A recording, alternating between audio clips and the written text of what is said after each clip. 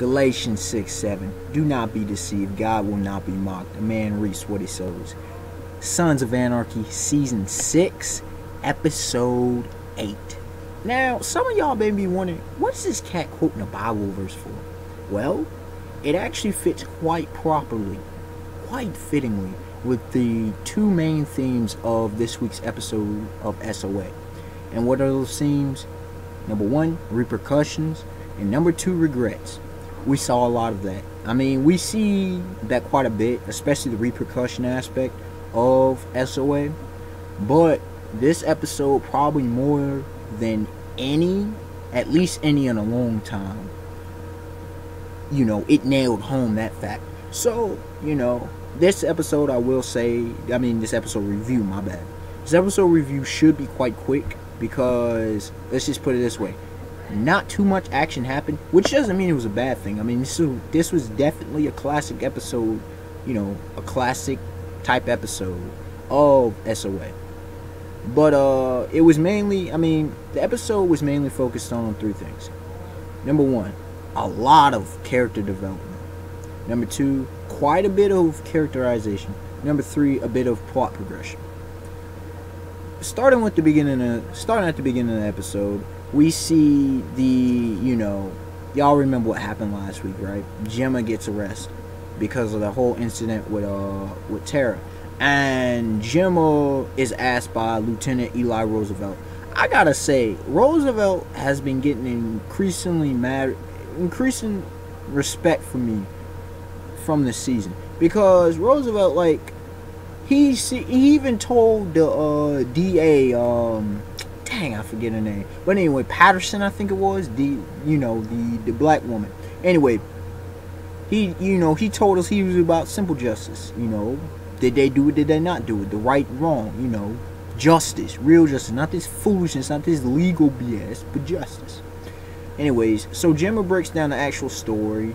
He believes her, but he doesn't understand a couple pieces, but he'll eventually let it go. Then we see, Unser. I gotta say, two characters, Unser and Bobby. But namely Unser, I knew it was coming. I knew Unser would be huge later on. It's not the biggest of plays, not like he was when in the first few seasons. But yo, Unser, man. Unser with them words to Lieutenant Roosevelt, and then words to freaking Tara. And I think them words to doggone Gemma too. Unser, I think, to me, was the star of this episode. Bobby with them words he told to Tara about Jax, man, how Jax needs somebody at his side. Come on, man, you can't. And he's telling her about the fate of the club. He fears for the club. He's been fearing for the club, but he actually has legitimate reason to be afraid of what may happen. This is a crucial period for the club. Them words with Jax at the end, though, to Tara. Come on, y'all telling me y'all wasn't thinking about the seriousness of what Jax was saying, man. Jackson, Jax trying to get back with Tara, that whole dynamic of a relationship. See, he been known. Throughout this whole episode, the atmosphere. Did y'all feel that atmosphere? It's like it's a weighty, heavy atmosphere. It's not as serious as sometimes. It's serious. Don't get me wrong. Typical SOA, right? But it was just a heavy atmosphere. Gemma questioning some things. Nero once again, man. Nero. Besides Jax, Nero may be my favorite character of this season, at least of up until this point.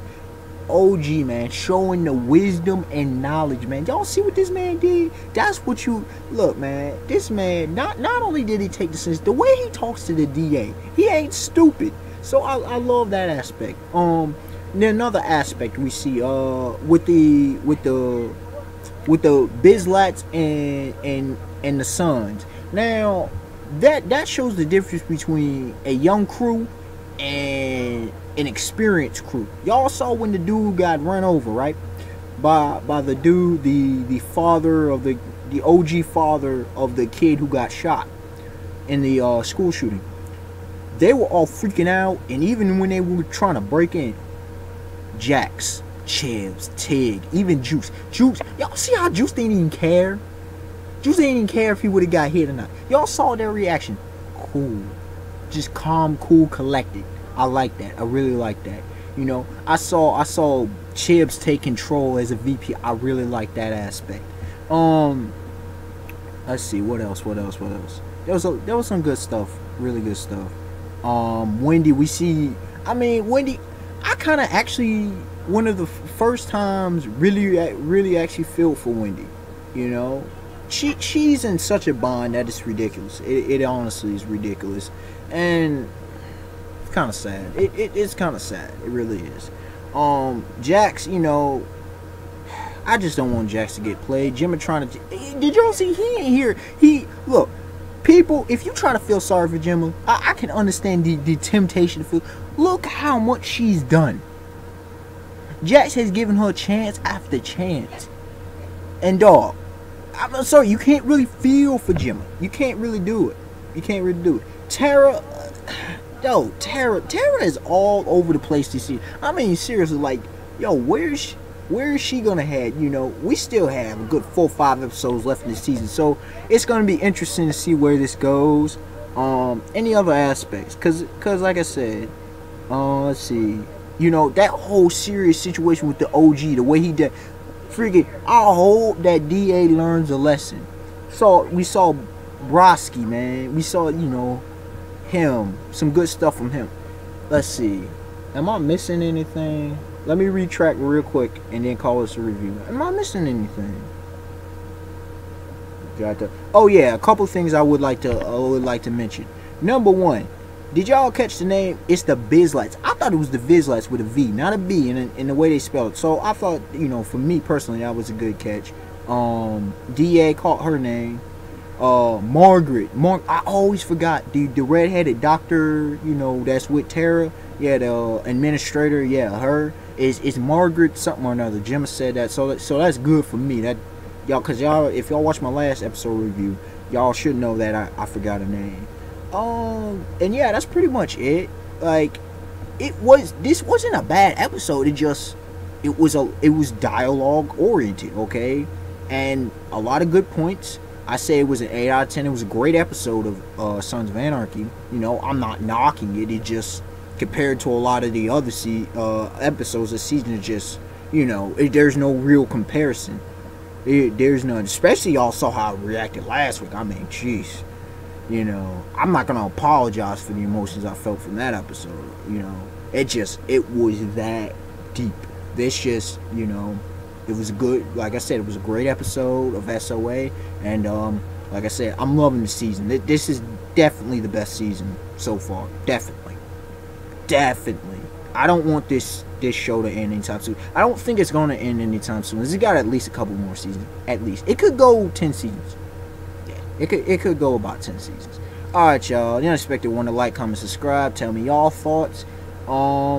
Yeah, man. Tell me y'all thoughts. How y'all liking the season? How y'all liking the introduction of Quinn? I'm liking Quinn. He's, you know, even though he ain't really been involved, he looks cool. He looks outlaw, definitely. And some of them other guys look cool, look outlaw. Bobby doing his thing. Roosevelt doing his thing. Ansa definitely doing his thing once again, which I love when Ansa's doing his thing. Everybody else doing their thing. Alright, y'all. Have a beautiful day, beautiful night. Peace.